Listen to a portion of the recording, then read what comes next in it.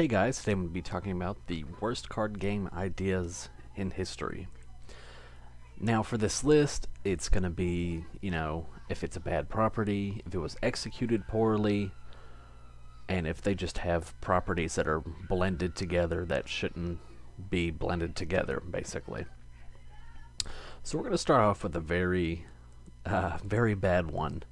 I've actually done an unboxing of this, and it's the Beyblade trading card game.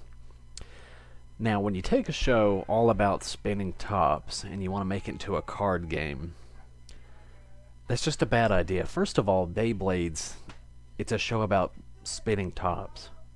Okay, it's already a dumb concept in itself, and then they're going to make it into a card game. So for this card game, it's based off colors, and it's a train wreck. It's a train wreck trying to get through the game. I mean, I don't know how to explain it. I bought a few starters from Walmart. They were $1.99 or something like that. Me and a buddy of mine, we played the game, and just everything is bad. It's almost as bad as card games that just do copy and paste, or they're just rock, paper, scissors. I mean, I don't know what all to say. You have to play the game to fully understand how speechless I am about how bad it is. If you like Beyblade, well, sorry, that's just my opinion. So next we're going to move to one that was never released. It was going to be made by Score. So yes, it is an anime game.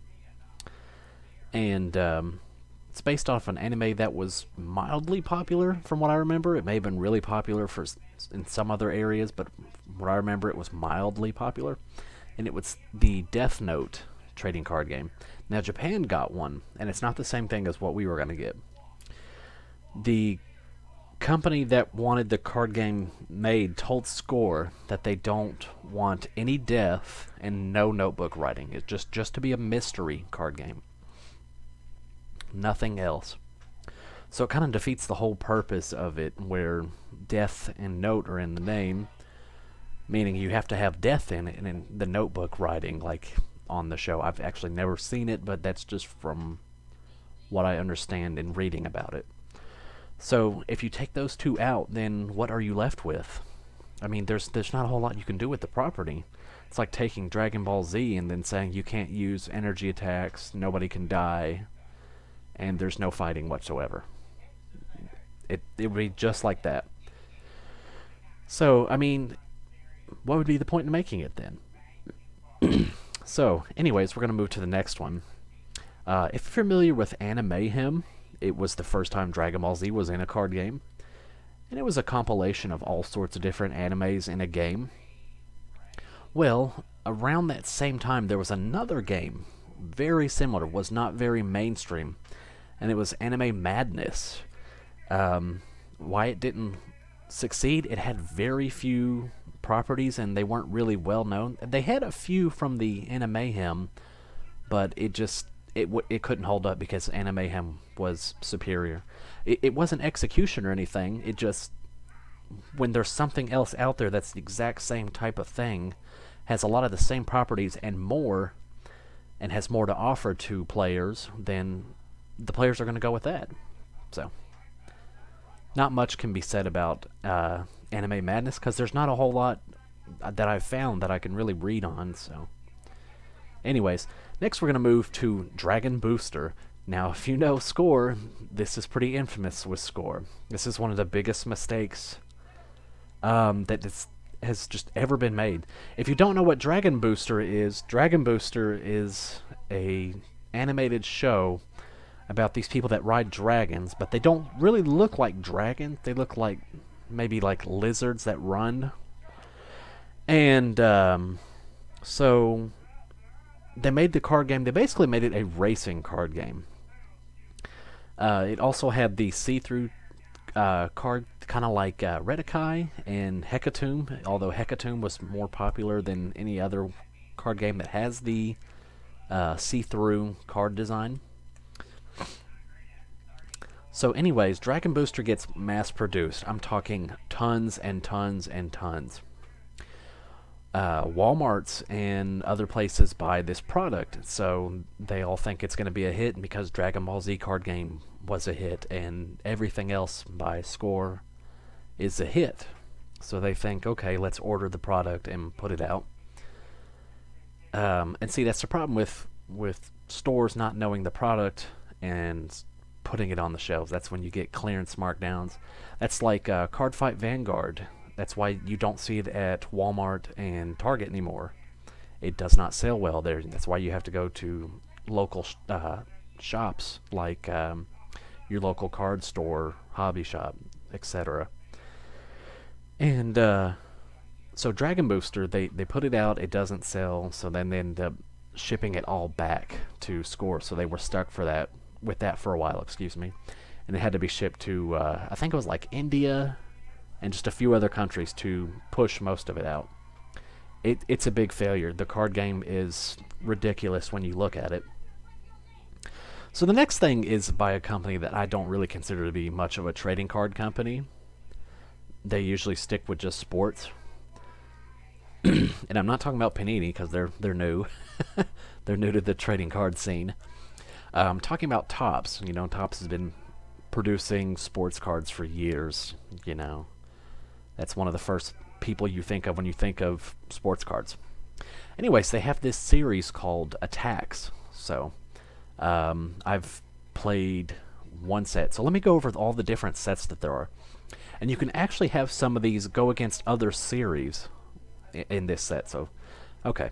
So you have baseball, football, soccer, hockey, cricket, WWE, Star Wars, Doctor Who Alien Attacks, and Marvel Heroes.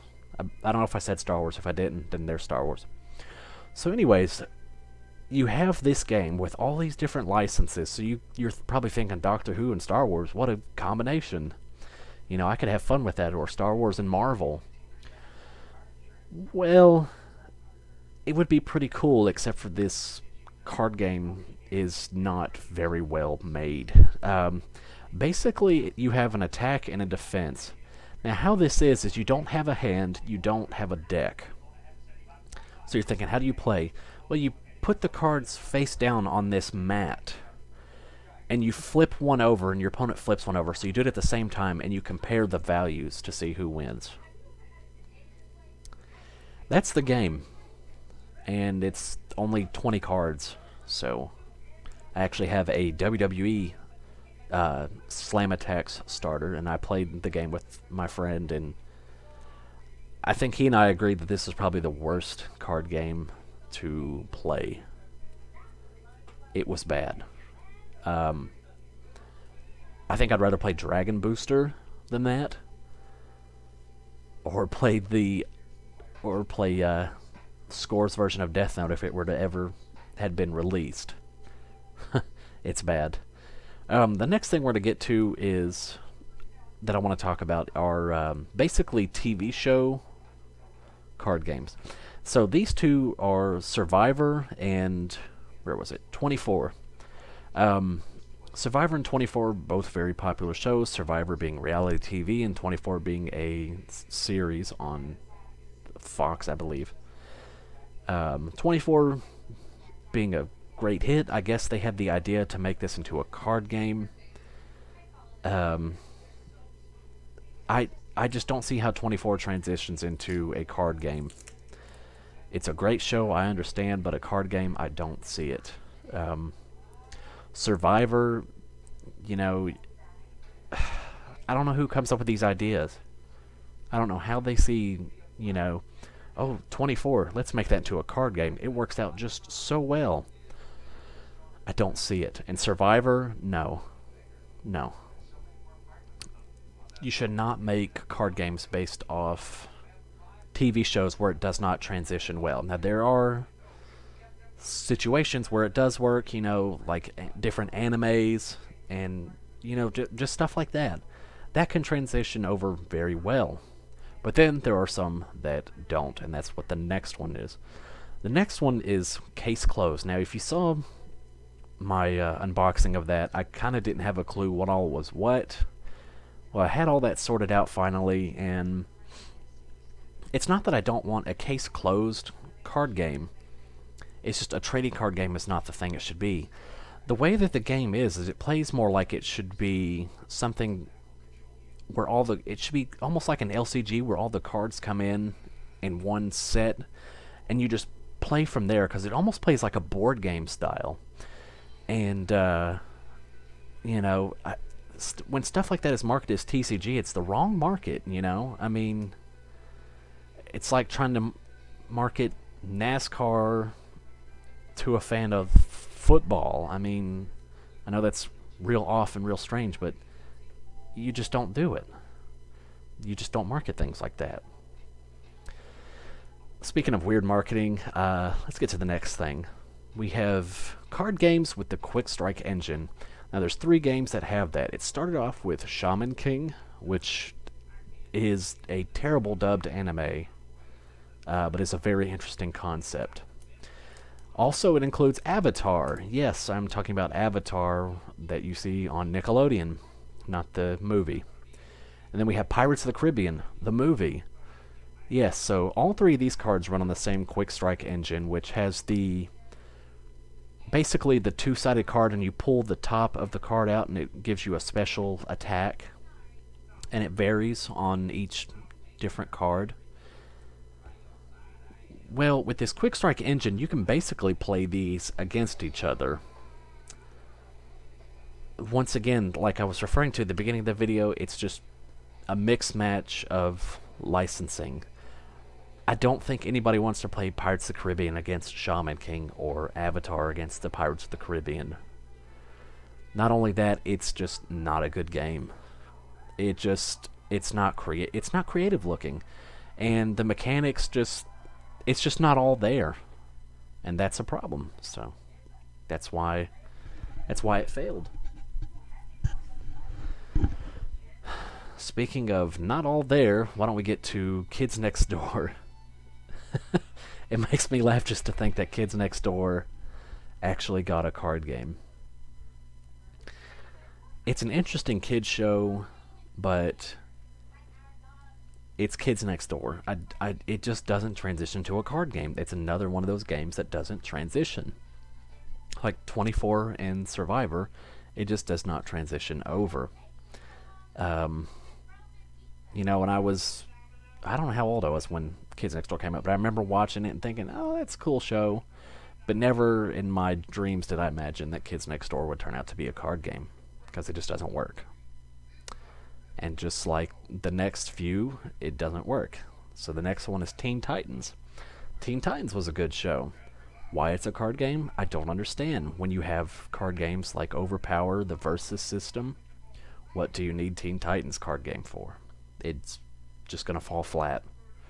There's nothing else to say. I mean, when I can put Robin in a deck in Versus system, I mean, why am I going to go to Teen Titans card game? You know, it's not even that good of a game. Why am I going to go? It only had 2 different sets. You know, there's no point in playing it. And then we have Shaolin Showdown, which is made by Wizards of the Coast. I do like the show, but the card game was basically just a Magic clone. And, you know, like I said, made from Wizards of the Coast, the people who made Duel Masters, which is their own version of teaching younger audience how to play Magic through Duel Masters. What is the point in having Shaolin Showdown when you have Duel Masters? You're just overproducing the same thing with another license, and you have to pay for the license for Shaolin Showdown, so why have it?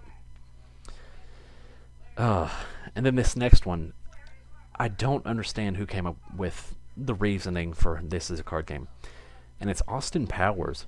Austin Powers, it's funny, you know, if you like just real stupid humor. I mean, it's Michael Myers. It's going to be real stupid humor. But if you like it, then that's Austin Powers. Now, they made this into a card game. The mechanic is awful. The cards are terrible looking. I mean, the game's a disaster. You can go on to Troll and Toad right now and get a starter deck for like 95 cents. I kid you not. Go over to trollandtoad.com and type in Austin Powers, and you will see the starter decks for 95 cents. 95 or 99, something like that. But it's less than $1. That really kind of tells you something. It's just a bad idea. Austin Powers of all things. Oh man. And you know, I'm still not done, so let's get to the next one. So, card games based on online properties. And what I mean by that is online games, and you decide, hey, let's make a card game based on that. So the first one is Club Penguin, made by Disney, and I don't like Disney. I don't like them in the least. So when I heard that Club Penguin just absolutely failed, I just laughed. I knew it was going to fail from day one. The kids that play Club Penguin only play online. They don't want to play the card game. Don't make a card game and, you know, and say, hey, play it, you know, get off from the online and play this. They're not going to. It's not going to happen.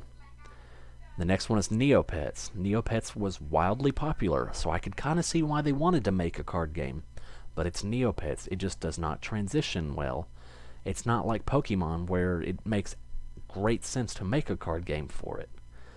Neopets just does not work the same way as Pokemon does. It just doesn't. Then we have Maple Story. I don't know too much about Maple Story, but the game is just really badly designed. As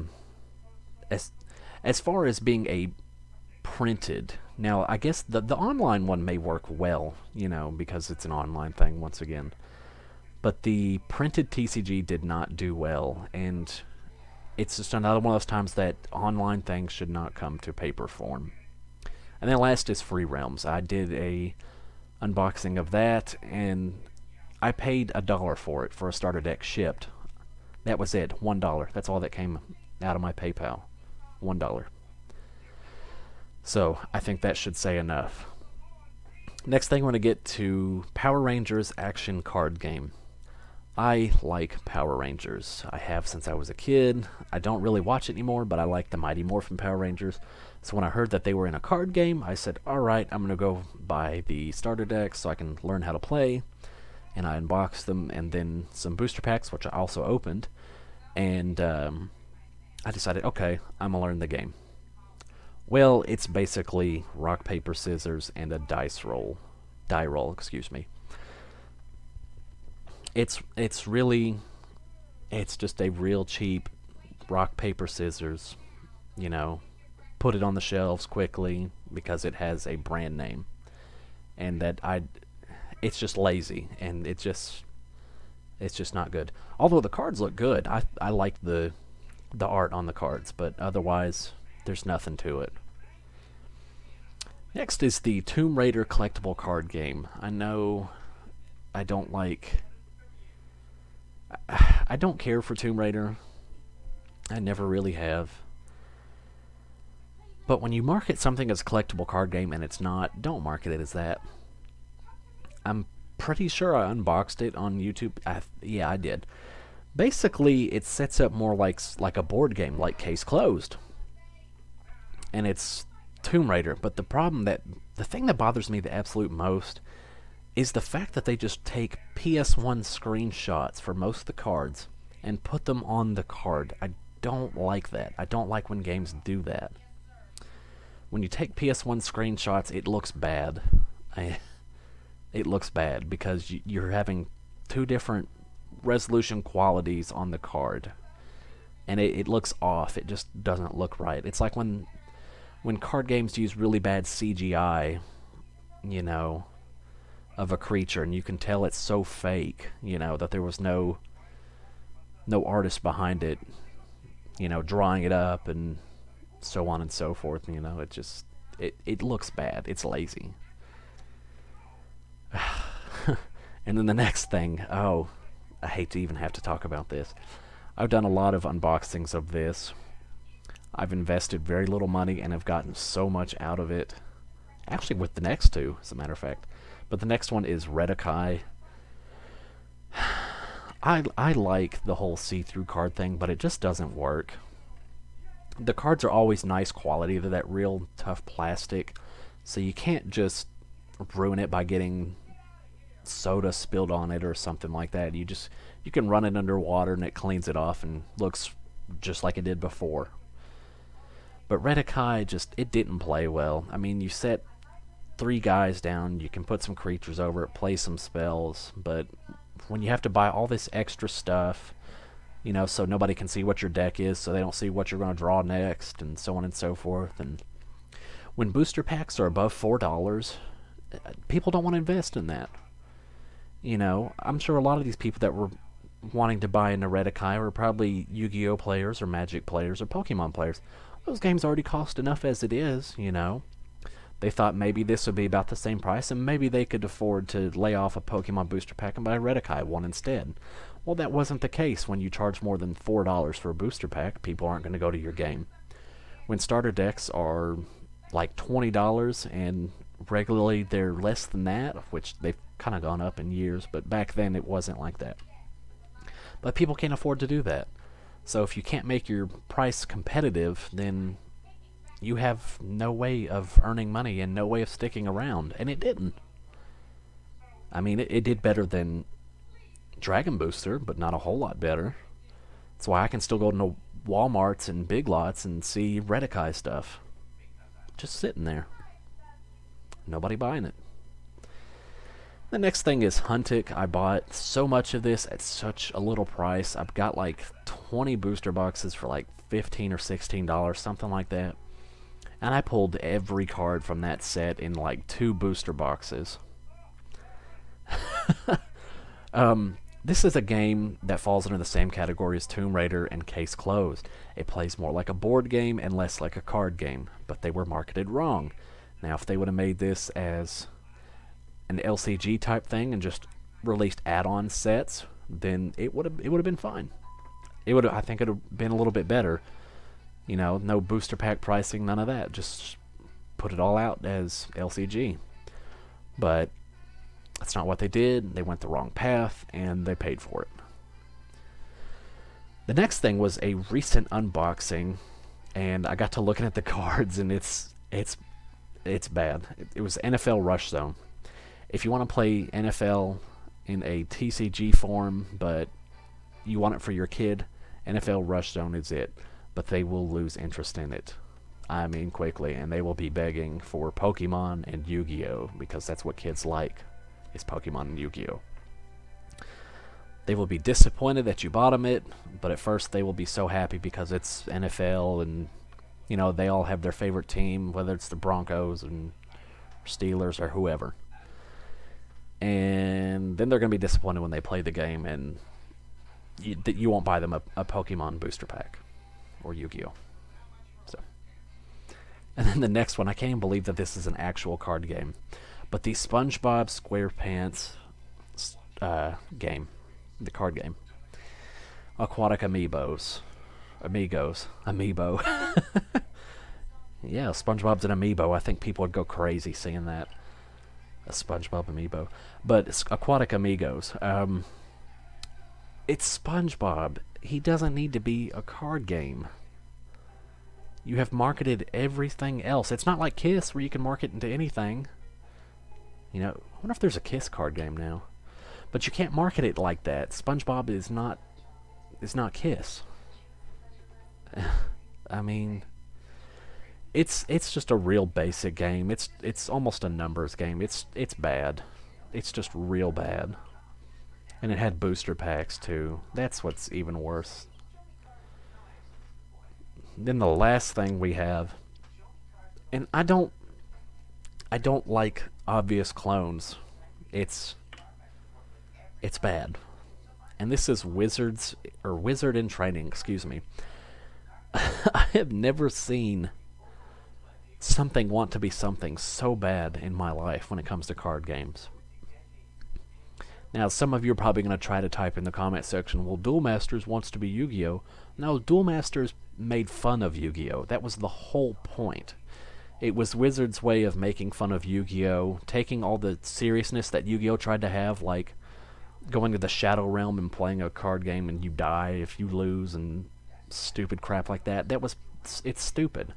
That's why they had the whole Kaijudo battles in Duel Masters, you know, to kind of make fun of it, and how everybody had serious expressions, and Shobu's main villain for the first season was always so what's the word I want to use? He was just always so evil, so angry, you know, just he was just a dick, like Kaiba. So that was the whole point. It was just to make fun.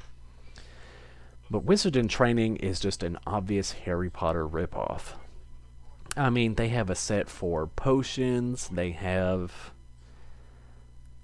the base set for just wizards. It's a mess. It's a train wreck. It's like, hey, we're not Harry Potter, but if you like Harry Potter, you can play this. Even though Harry Potter had a card game, which actually had a pretty good following for a while. I don't know if people still follow it, but from what I remember, it was pretty popular. It surprises me. I don't have too much of the Harry Potter TCG. I don't dislike it. I really haven't been able to play it all that much. But I don't know. But Wizard in Training, it looks like a bad Harry Potter knockoff, and there's just so much that shows that it is. So anyways, guys, that's all for my worst card game ideas. So just go ahead and leave a comment if there's a really bad card game that I missed that you want to talk about. Please put it in the comments, and if I have any knowledge of it, I'll talk about it. If not, I'll probably look it up and talk about it with you anyways. So anyways, guys, until next time, I will catch you all later.